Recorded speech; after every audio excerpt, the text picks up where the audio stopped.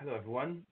This webinar series is inspired by a questionnaire I sent out to some of you last year, trying to find out what are the most pressing challenges that you might see with implementing the TCFD recommendations. Obviously, you are working hard on this, so we want to support you in this. And this is the first one of many, hopefully, based on your requests. And these requests were on scenario analysis, gap assessments between your reporting and the TCFD recommendations, a bit on metrics and targets, and some on risk management. So we'll begin today with scenario analysis. We're very lucky to have ERM join us. So I'll hand over to Peter for this. Okay, yeah.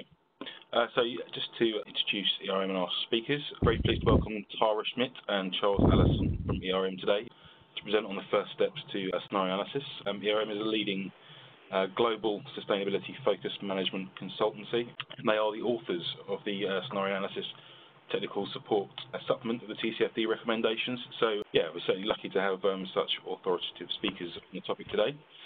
Tara is a principal consultant at ERM and leader on the global energy transition. She has over 20 years' experience across the energy value chain, including assisting corporate strategy teams in some of the world's largest energy companies with long-term scenario development and analysis.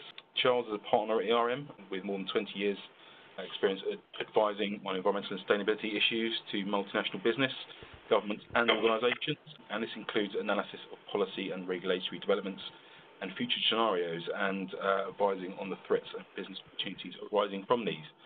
So, without further ado, I'm going to hand over to Charles and Tara. Thanks all of you for joining.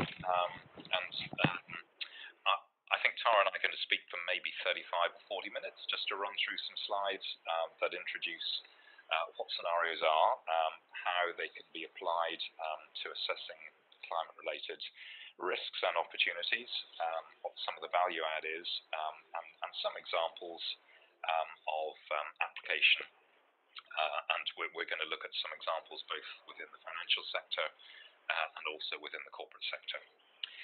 So if we introduce a little bit ERM, and Mike, thanks already for introducing Tara and myself. So briefly, just to recap on ERM, we're a global management consultancy focused on sustainability, and we work with organisations right across the world. We're present in 40 countries, work with a lot of the global Fortune 500 and beyond, and we've been deeply involved in the climate agenda for the last 20 years or so. And I think it was that experience of working with businesses like all of yours in thinking about the financial risks and opportunities, not just now but into the future, that led to TCFD to invite us to support them in preparing the technical supplement on scenario analysis. So let's just go on to thinking about that technical supplement and scenario analysis, and you'll see here a little byline that was on the technical supplement, just acknowledging the input of the ERM team, and including actually Adam Pierce, who is now seconded in to sit with you at CDSB. And if we could just build that up, Tara. So one of the I guess one of the key figures in the technical supplement on scenario analysis of TCFD is the six-step approach that really sets out how scenarios can be applied to help businesses to consider the risks and indeed the opportunities around climate change, both transition risk and opportunity, and also physical risk side, how businesses can apply scenarios in a very well-documented approach to evaluate impacts on the business, and then to consider potential responses. And you'll see in this six-step approach, we begin really by an assessment of, after ensuring that there is proper governance of the climate issue within a business, we advocate that the the second step should be an assessment of the materiality of climate-related risks and opportunities. And we often talk of this four-box model, which we'll come back to in a minute. And I think that none of you will be strangers to this sort of four-box model, which has been applied by the CDP, among others, for many years now. But this six-step approach really focuses in on how scenarios can be used by business to assess impact on inputs, costs and operating costs, on revenues, on their supply chain, and how that supply chain may be interrupted or impacted going forward. And indeed, what's the potential timing of these impacts over the next 5 or 10 or 15 or 20 years. And then finally, what might be the potential responses of the business to those impacts, whether that's around changes to business model, to the business mix, and implications for investments that the company may make. And I'd just like to point out that the sixth point here, document and disclose, very much is the final step as we see it. And whilst the TCFD is a framework all around disclosure, we see that the benefits of this framework really come in helping businesses to be better at how they assess and manage risk and opportunity related to climate change. So can we go on to the next slide? Sorry. Yeah, just to add one more point to that. So you'll see at the beginning of the slide here that the groundbreaking approach to scenario analysis, that's not something that ERM has come up with, but actually Mark Carney, who is the chairman of the G20 Financial Stability Board and the Task Force for Financial Disclosures, Climate-Related Financial Disclosures. The reason it's called groundbreaking is one that in leveraging scenario analysis, through this new approach, that we're able to look very much forward-looking at how these climate-related risks could play out over time and truly assess more around the financial impacts here. So the groundbreaking element is really around that, which leads to the next slide, which I'll hand back over to Charles on. Yes, so thanks, Tara. I think that it'll be clear to any of you who followed the TCFD development that this is being driven as a financial stability issue. So it's not being driven from the perspective of let's reduce our impact on the climate. It's being driven from the perspective of what is the impact of either unconstrained climate change at one extreme or of a rapid transition to a low carbon economy at the other extreme. What are the impacts of those on the businesses that you're involved in? What are the impacts of those transitions on the businesses that your and my pensions might invest in going forward? And rolling that all the way up, what is the impact of these changes on the stability of the global financial system? So I think that that is what has been behind the TCFD. And I think for all of us as sustainability professionals or strategy professionals or risk professionals, I think this is a watershed moment really in starting to think about not what is the impact of our businesses on the climate, but what is the impact of the climate on our businesses. And I think, thanks Tara, I think that impact clearly varies by sector, and it varies by location, and it varies by time frame. So if we go back to this four-box model, I think we'll all be familiar with how climate change can have impact on our businesses through shifts in markets that we sell into, through shifts in technologies that are available both to our businesses and to others, through shifts in the policy or regulatory framework within which we operate, and indeed risks that framework may change rapidly or may not change rapidly going forward. That there are risks and opportunities around the way that stakeholders view our business, whether they're consumers or host country governments or others. Do they perceive our brand as being a positive one? Do they see our business as being a trustworthy partner for the future? And indeed, what are the physical risks of climate extremes and increasingly frequent and severe climate extremes, not just on our own assets and operations, but on our supply chains across the world, and on the markets that we may serve. So clearly, all of these factors and these four boxes can be impacted, and these impacts are going to play out differently across sectors and geographies, and different markets across different time horizons. And none of us know exactly how that is going to happen. So I think that's where scenario analysis as a framework, as a discipline, can be exceptionally useful in helping businesses to understand the potential implications of an uncertain future. And I think, again, coming back to the role of the sustainability professional or the risk or strategy professional, clearly to help your business, any business, to understand this fully, that there's a need to really engage across the different functions and across the different business units within a business to understand how these risks and opportunities are going to play out over time. So Tara, I think I'm going to hand over to you for the next few. Thanks, Charles. Yeah, so maybe just to take a step back and think about what are scenarios, what is the value add in this new approach. Scenarios are plausible alternative views about how the world could evolve, so applying scenarios to climate change and the low carbon transition to see how the future world could look.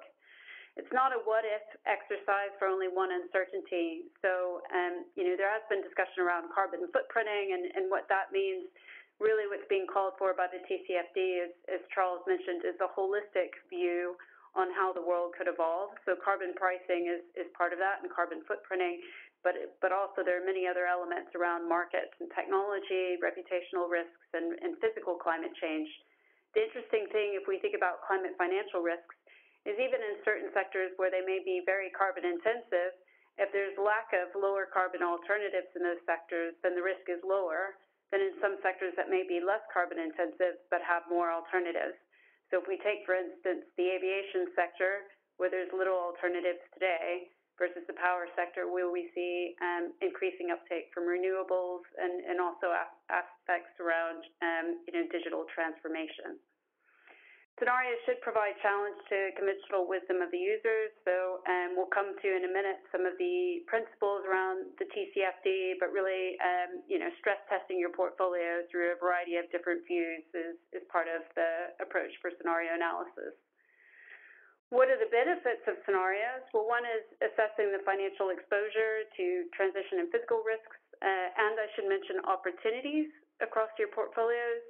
And using scenarios, you may choose, at present, it's, as Charles mentioned, there's different time horizons that it appears a while off, but scenarios can also be used to identify early market signals, signposts to monitor, so that you are prepared when you start to see a new scenario evolving that could really occur, like a 2-degree scenario, when you might want to potentially respond to any risks or opportunities. Scenarios are about providing you with a range of strategic response options so that you have a robust strategy in place and able to monitor the market and look at physical climate change risks, and also as the low carbon transition evolves and if that might occur more rapidly. There's different types of scenarios to consider. So, even if we think about from the TCFD perspective, what is the scenario analysis framework? So for some of you, when you look to implement the TCFD recommendations, you might take a top-down approach where you screen across your portfolio up front to really identify where are the most exposed parts of your portfolio or business units or assets. Others, we see are starting with a bottom-up approach, that they've already identified some areas where they see material exposure, either risks or opportunities. So they'd really like to delve into analyzing the financial impacts at an asset level, if they're considering physical resilience in assets and so on. There's also two types of scenarios to consider. So you might go for holistic scenarios that are really looking at how the business landscape could evolve globally. Or you might want to look at events-based scenarios, which we tend to find is more in the bottom-up analysis. You might look at certain business units or areas of your operations where you see potential exposure to technology-based events, or specific policies that may come into play. So on the data sets, there's a variety of different data sets. So as Charles mentioned, there's transition scenarios where you can look more at the risk around the low carbon transition, and also physical scenarios and how physical climate change could play out. There's been a lot of discussion on the IEA, and I'll talk a bit about, many of you are not energy businesses that are on the call, so how does the IEA apply to you? There are probably a bit more surprising applications from the IEA when you think about, for instance, fuel costs or power. If you're a power-intensive business, how that might impact you. But of course, there's a variety of other scenarios that might be more concerned with policies, like the Paris Agreement, or sector-specific types of scenarios like cement. So we can touch upon that also if you have any specific questions. But there are a variety of different scenarios out there that you could apply. And also from the physical scenarios perspective, the benchmark typically is the Intergovernmental Panel on Climate Change as the starting point, but there's a variety of other tools that are at your fingertips. For instance, the World Resources Institute aqueduct model as well, looking at things like baseline water stress. The main thing to think about, because there's a variety of data sets that you could leverage, is really starting with the TCFD principles. So what TCFD is calling for from scenario analysis is the inclusion of at least one 2-degree pathway. So it's back to the point on scenarios really should be challenging conventional wisdom, so thinking about stress testing your portfolio. TCFD has set a plurality of perspectives, which is also, as I mentioned, the benefit of scenarios, thinking about a variety of different pathways, and that could be the Paris Agreement, looking at the NDCs, 2-degree pathway. The other one is looking at business as usual. So typically when we think about scenarios, we need to be thinking about this wedge of risk. In a business as usual scenario, you typically find more risk around physical climate change versus the 2-degree pathway where you may see more risk from the low carbon transition. The TCFD calls for publicly referenced scenarios so that there's transparency with your investors, that they would be able to review the scenarios that you've actually applied. So those are the three principles really from the TCFD. Looking forward, there's a few comments, I guess, around scenarios development. One is, and we'll come back to this later on in the webinar, there will be developing a consensus on what good looks like, particularly for sectors that are not energy related. That's expected to come over time. And the point on signposting, so scenarios continue to evolve. If we think about the IEA, their numbers change every year as they're signposting and seeing how technologies advance. So this isn't just a one-off exercise, but the TCFD expects that it will be something that will be replicated over time to continue to stress test your portfolios. From what Tara's just said, it's clear that there's a wealth of publicly available information out there that companies can draw upon to inform their scenarios.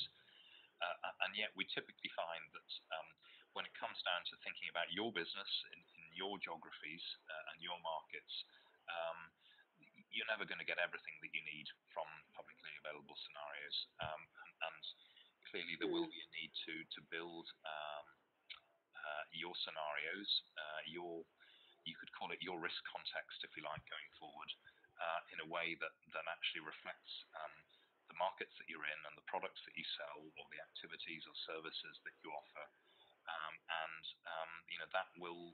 That may well require some of your own proprietary information. So, for example, what will your customers be thinking in 2025 or 2030 on this topic? How will they be acting? How will your consumers be responding? these are questions that the public scenarios aren't going to answer, and I think that's where there's a need to supplement them with some of your own thinking. Yeah. So actually, if we look at the scenario analysis framework, we see 3 key steps that we've been applying. So even if I take infrastructure as an example, so we've been doing some work for a client looking across the different infrastructure asset classes. And the first step is really to understand your own business footprint, the various sectors, time horizons, geographies that you operate in, to identify what's going to be, the fit for purpose scenarios that you should be applying to your business, and first define and validate those scenarios. So do they apply? Do they make sense to you? In terms of how you run your business. The other aspect that Charles mentioned is with scenario analysis, the publicly referenced scenarios are really looking at the market. But there's a second part to scenario analysis, which is really understanding how your own business would respond. So I'll take a simple example like the IEA says even in a 2-degree scenario that only 60% of global energy demand will be fossil fuels. But depending on your line of business, if you're in the energy sector, you may be the most competitive at the lowest cost, or you may be the most carbon intensive at a very high price. So there's also aspects around really developing the scenarios on how it applies to your own business. So that's really the key first step. The second step is really to look at your portfolio, and how it might apply to your business. There's 2 options here, as I mentioned before. One could be looking at your portfolio to plan and prioritize the detailed analysis that you can apply based on the TCFD recommendations. Or as I mentioned earlier, you might go ahead and do a deep dive to begin with. We find most of our clients that we've been speaking to will go for a portfolio analysis to begin with to understand where the exposure points are. But there are, some businesses you might already know where you're most exposed. And so you want to go for a pilot to really understand, how you would develop guidance material for assessing the risks and building up skills in your team, potentially to look at how you'd add in physical resilience or various costs and benefits and addressing risks and opportunities from the low carbon transition. Yeah, and if I could just chip in there, Tara, I think we often find that every business is different, but I think we often find that this exercise shows certain businesses that they may have done a lot, for example, on transition risk and less on physical risk, and so there are obvious gaps there to plug. Or it could be to the contrary. They might have looked quite a lot at physical resilience and not really thought about policy or technology risks going forward. So I think this holistic framework can be quite helpful to businesses in making sure that they have addressed all of the relevant risks and opportunities for the business going forward in a consistent manner. So to give you some, I guess just looking under the bonnet, what does this potentially look like in applying the TCFD recommendations? So the first option I mentioned is really to look more from a portfolio viewpoint. So this is one approach that you could take that we've applied to some of our clients' businesses, but you could look at always starting with what industry, what sectors are you potentially exposed to. So Susanna, if I take your example, you might be looking at what am I going to apply, what are the risks for aviation and the various geographies that you potentially invest in versus toll roads, or other lines of business. So you could screen at a very high level for where are the risks and opportunities. And this is just the output of a high-level heat map, if I call it that, but really taking into consideration the 4 risk quadrants that the TCFD is called for under various time horizons. So depending on, your asset life, you might look at 2020, 2025, 2030, or maybe up to 2040, depending on your investment period. How does this really work in practice? So the way that we really apply this, if we look at the scenario recommendations, is starting with the sector, looking at the geography. what are the impacts to that particular sector from the financial perspective? So we're always starting with the financial drivers. And as I mentioned, there's a variety of different scenarios you can apply, but really to focus, the first step is to understand what really drives revenue and costs in that sector, and what financial drivers are potentially exposed to climate change. So in the aviation sector, what does really drive revenue? Well, it might be, depending on your line of business, flight demand. What really drives costs might be capital expenditures, say for emission reductions on fuels or on the planes. It might also be operating expenditure around carbon pricing. Taking one example here from revenue flight demand, well, how would you consider those risks with scenarios? Well, you could look out for various scenarios that might cover flight demand. The IEA actually does cover flight demand, passenger kilometers traveled in various markets. The example here is India, and we've compared the business as usual outlook for the IEA versus a 2-degree scenario, and see there's a major difference in 2040 in flight demand for India, because in the 2-degree scenario, India, although there's an emerging middle class in India and lots of opportunity in aviation, in a 2-degree scenario, the country will invest a lot more in electric rail and infrastructure, which means there's a significant financial risk in aviation. So this is the general approach at a very high level that you could apply across your various sectors that you invest in, or you might do it down to a business unit, or we've even applied this type of portfolio approach down to an asset level. Charles, do you want to give a few examples from your work as well?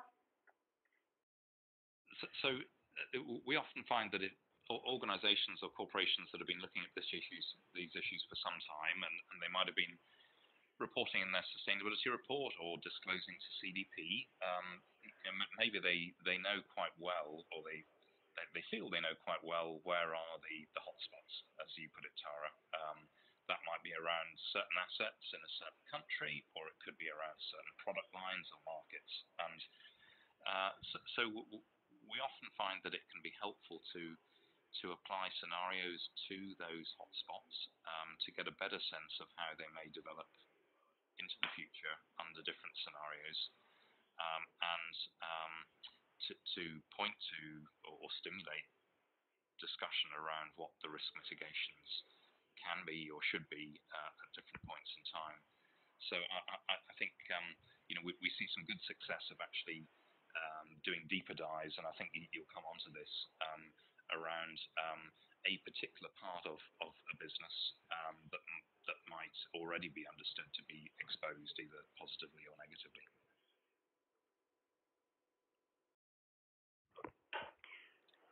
So actually, if we take that example, so we've got here also the deep dive scenario analysis. So even the approach that I've just walked us through in identifying the financial drivers that are most exposed to climate risks, that actually leads directly into the revenue and the cost items, even in a financial model that you could interpolate based on the scenario analysis. Now, the idea, I should say, with scenario analysis is these are not market projections, but by incorporating it into your financial models, you can start to look at where are the real material risks for an asset or a business unit or a company, depending on if you're more from the financial sector or corporate sector, and that you can understand as well in these models and start to consider various options for mitigating those risks or capturing more opportunities. Perhaps you divest of certain assets in your portfolio, or maybe it's a physical risk that you're going to incorporate more physical resilience, and you're looking at more at the cost or benefit within various scenarios.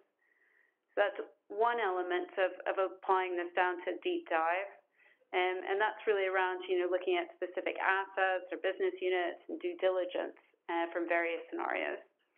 There could also be geographical responses, so you can apply this same approach and looking at the impact, perhaps, say, on a sovereign or a country. And if you're looking at a new market entry, you may reconsider, is there significant opportunity or significant risk in a 2-degree scenario? Maybe there's going to be more physical climate change, or perhaps the country is very dependent on a specific sector, which would also impact your own line of business and in the second or third order impact perspective. So it may not impact you directly, but by looking through geographical responses around climate risk, you understand the second or third order impact on your own business as well. And then there's also signpost monitoring.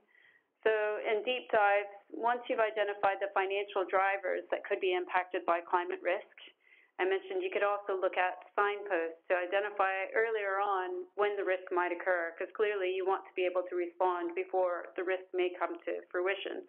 Signposts are early market indicators to identify if a specific scenario may be coming into play. So if we take the example of battery costs dropping below $100 a kilowatt hour, and that may indicate that we see more mass market uptake of electric vehicles, you can monitor that in, say, a 2-degree scenario. What are the costs that are assumed in the 2-degree scenario and the uptake to identify what kind of impact it might have on your business? And also looking at the financial drivers. If I take toll road, for example, versus an auto manufacturer, that you'd be able to really look at the signposts that are most relevant to your own business. Is there anything you want to add, Charles? Yeah. I think that maybe just to mention that one of the gaps that we often see in the organisations that we work with is that there is often, most large businesses will have an enterprise risk management framework that they apply, and often, from business units or assets upwards, that they'll be aggregating information on the risks that are identified and assessed. But often that is done with really quite a short-term horizon, whether it's 12 months or 24 months, or at best it might be out to a 5-year period that maybe aligns with corporate business planning. And I think that what therefore is often missed are these longer-term risks and opportunities that may be linked to the mega trends, and climate change could be one of those mega trends. And so we see the value of scenario analysis really coming in there, where it enables a dialogue within a business around what are some of those longer-term risks and opportunities, and how might they impact, and what should a business do about them. So how does this get all applied into the organization? So once you've done scenario analysis, the big questions are, how can we better address these risks? As Charles mentioned, integrating into the enterprise risk management system. Perhaps it's building more around risk management capabilities if you've identified second or third order impact risks that you hadn't seen on the horizon before. It could be, we find in corporates, investing more in technology or R&D in areas where they may see emerging opportunities. Governance frameworks or advocacy. So advocacy, I'd mentioned from the financial perspective, we're finding that, in working with banks and insurance companies, that they're wanting to help corporations more in the low carbon transition. So banks looking at green lending opportunities, say to the real estate sector, for instance. And then also what actions can be taken to mitigate these risks. So it could be around embedding more in your strategic plan from the risks that you've identified and how you're going to respond. From a banking perspective, we're seeing banks identifying more around investment guidance. So where are they going to invest in particular sectors where there's upside, or perhaps divest in areas where they see significant downside risk? Or the other element would be really pricing, for the risk at hand as well. Charles, do you want to add a few more in from the corporate side as well? Yeah, I maybe just to add to that, I think there are the whole bunch of things that businesses can do within the business. So, your business can choose to invest in different things. It could be new technology. It could be new assets. It could be upgrades to your assets. You could change your portfolio. You could change your geographies. All of those things you can do as a business. Equally, there can be a number of things that you need to engage with others to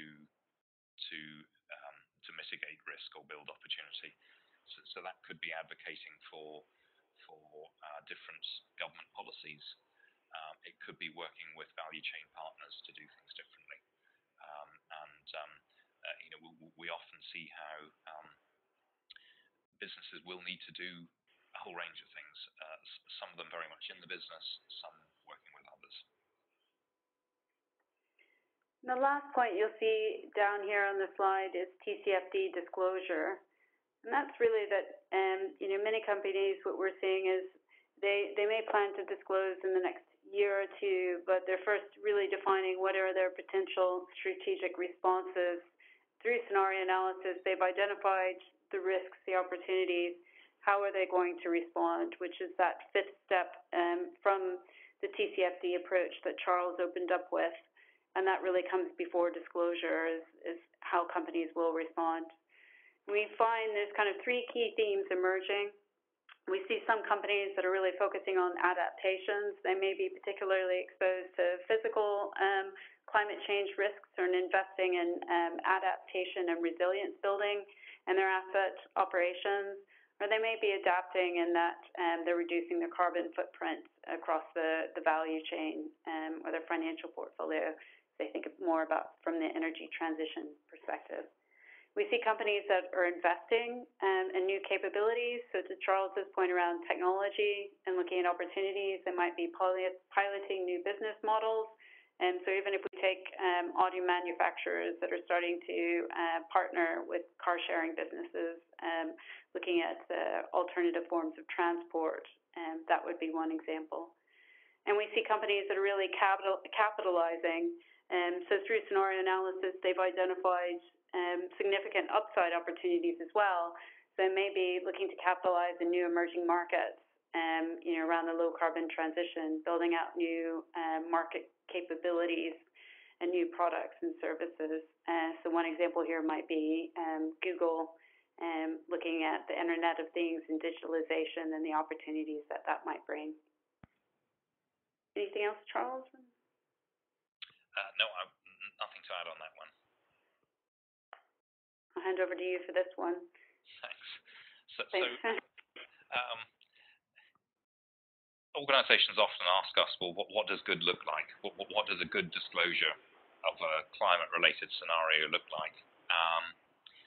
Now, we've given you one example here, which is from BHP Billiton, which I think is a very nice example of how that organisation has run climate-related scenarios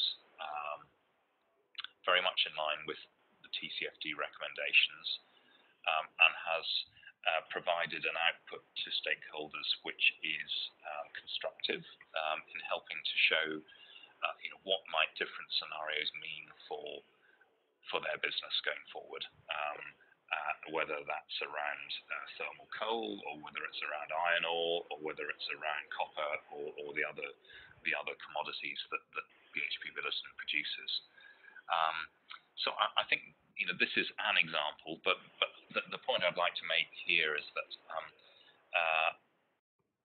we expect many different flavors of disclosure to be made over the next year, 2 years, 3 years by companies in different sectors that really are going to be impacted quite differently by the climate change issue. And so I think there will inevitably be a need to find a style and a content of disclosure that fits your business and the way you typically interact with your investors, and that actually provides some answers to the questions that the TCFD stakeholders, if I can call them that, are asking, but in a way that isn't giving away commercially sensitive information. So I think that inevitably is going to be a journey for everyone concerned.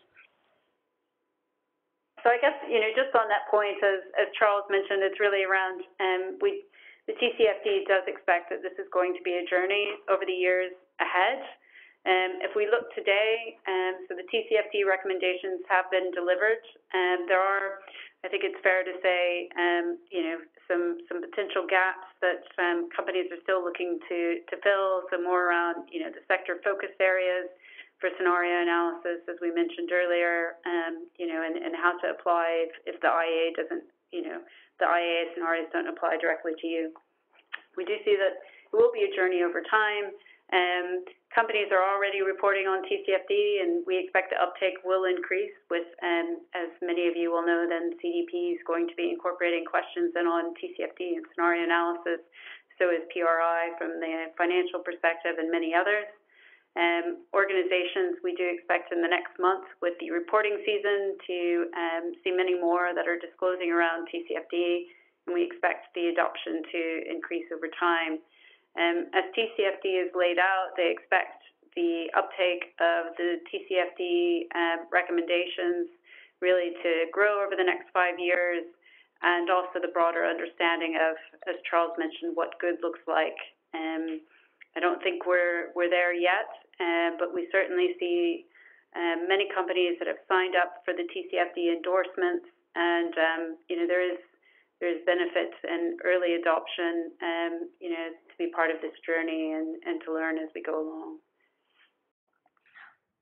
Thank you very much to Peter, first of all, for organizing this webinar, and of course to Charles and Tara with an excellent presentation. Very much what we're hoping to get out of this, a very practical one. Thank you again both, and thank you all of you for your time. And if you do find these useful, do let me know. We can organize other ones, more on scenario analysis or on the other topics that you've highlighted. Last but not least, I want to flag up Unilever and Ferrovial, both of whom have sent us their first TCFD aligned report, or sort of on the path to that. So do have a look at that. Congratulations to you both. And thank you again, and have a lovely rest of your day.